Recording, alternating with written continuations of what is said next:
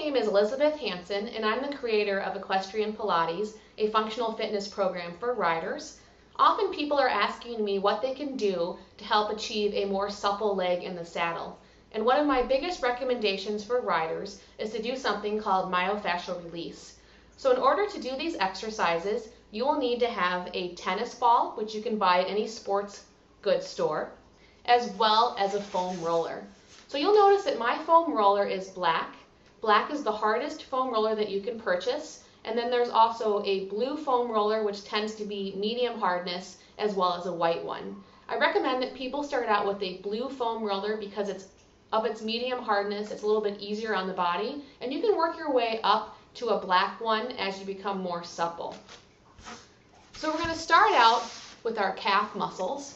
And to do this, we're going to take the tennis ball and we're going to place it in between our knee and our calf. Now, when you do this, you'll probably notice that it doesn't feel that great. But what we're trying to do is release the muscles in the calf muscles as well as the muscles in the back of the thigh. So what you're going to do is you're going to hold this position for about 20 seconds on this particular spot. After about 20 seconds, you're going to move it down about another half an inch and sit back down on it. Now, I'm not going to go through every little inch, but I'm just going to tell you where you need to go so that you can do it on your own at home. And then you're going to move it down again a little bit farther for the last part.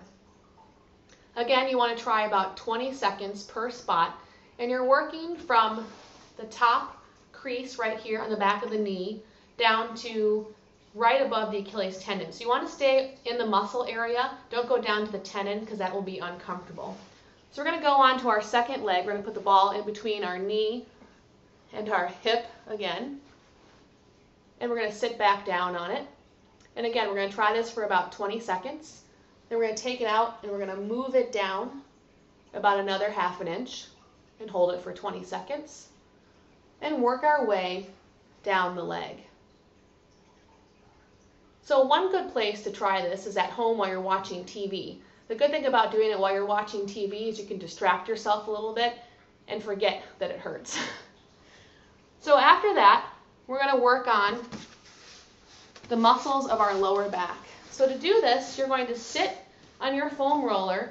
You're going to roll back to the back of your pelvis, and you're going to roll back down your back till you end up almost directly behind your belly button, and then you're going to roll back to your tailbone.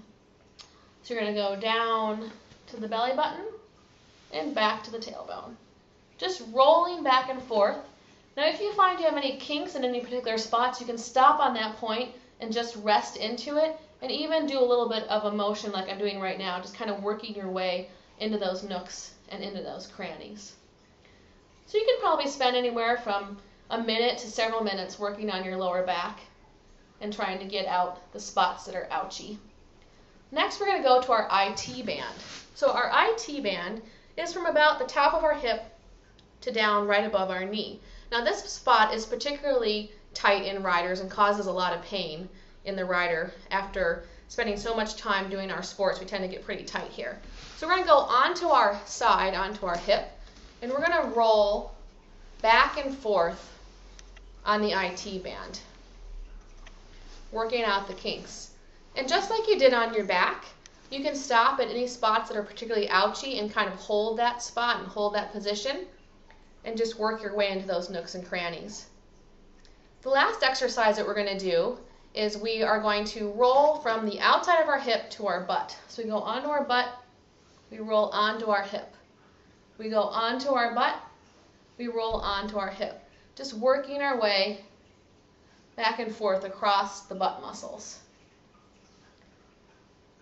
And again, you're going to roll on the side of your leg and your hip maybe 8 to 12 times, or a little bit longer if you want to work your way through some ouchy spots. Then we're going to switch over to this side and do the other leg.